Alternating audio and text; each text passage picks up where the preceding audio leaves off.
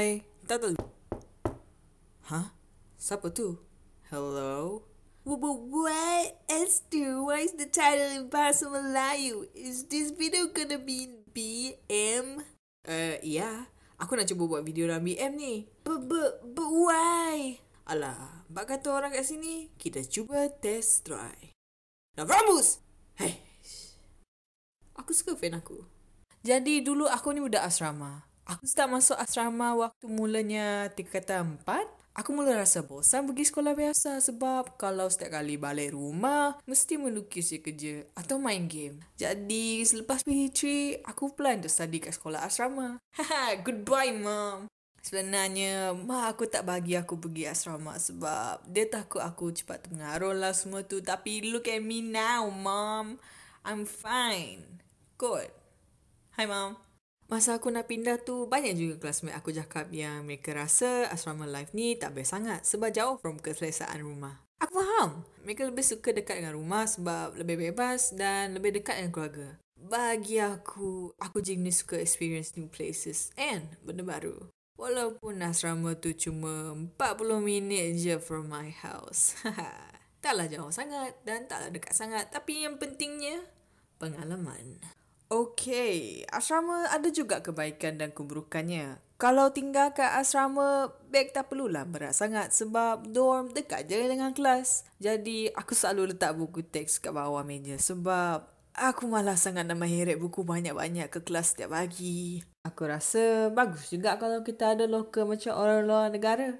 Come on Malaysia, make it happen. Tapi disebabkan dorm dekat sangat, kita tak bolehlah guna alasan macam homework tinggal kat rumah lah cikgu.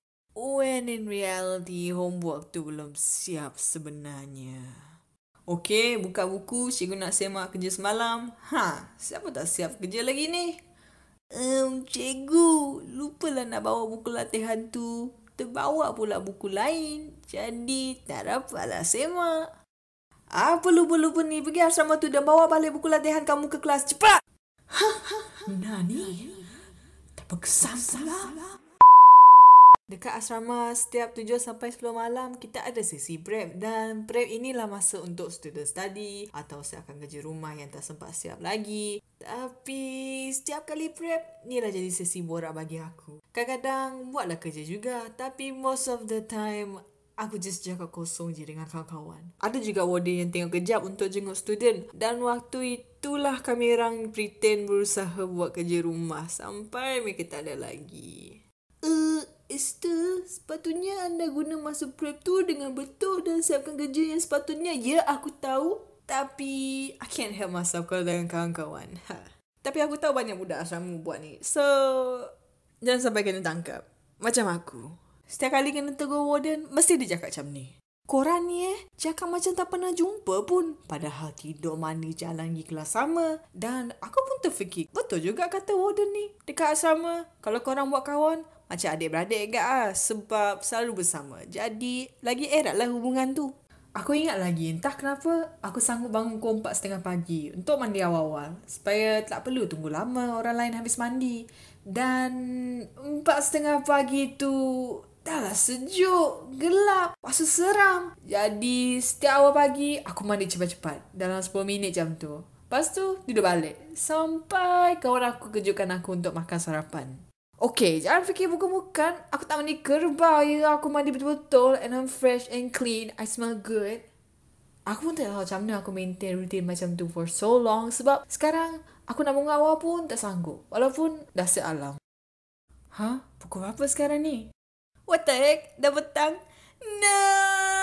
Salah. Tidak! Okay, one more asrama story. Kadang-kadang asrama ni macam life and death sikit. Okay, tu terlebih-lebih pula Esther. Soalnya kalau waktu makan, student akan makan kat dewan makan. Ada juga student yang tak mahu makan makanan yang disediakan sebab mereka tak mahu. Jadi, kalau ada member aku sendiri yang tak mahu, aku suruh mereka tolong ambilkan dan beri ke aku.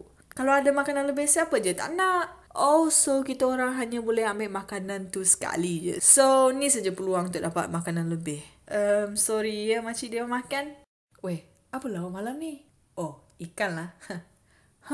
Ikan lagi? Tak jadilah makan. Kau tak nak Ambil je lah. Lepas tu beri kat aku.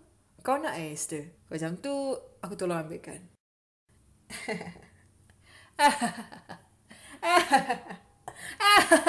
Kau okey? Ya, aku okey je. Terima kasih. Kesimpulannya, asrama ni memang best juga. Tapi kalau tinggal kat asrama tu, kita tak dapat nak bergantung kat ibu apa sangat sebab jauh. So, kalau korang dapat masuk asrama or baru first time masuk dorm, aku kata kalau sebab sekarang COVID, dah lah tu Esther tak habis-habis pergi dengan pandemic jokes. Ambillah peluang ni to have fun dan belajar jadi lebih berdikari. Trust me, korang akan learn more about yourself dan cara untuk handle diri anda in a new environment. Hey, Esther here. If you stick around to the end of the video, thank you very much. I really appreciate it. And if you want to support me, you can go subscribe, like my videos. If you want to, if you enjoy it, I'm not gonna stop you, If you want to continue to support me or see more of me, you can go to my Instagram in the description box below. I don't really know how to do an end card. This is my first ever end card. Hello people that watch my videos. Initially, this video was going to be in English, but I thought it would be more fun if it was in Malay. And it was fun, to be honest. So, that's all from me. Don't forget to drink water.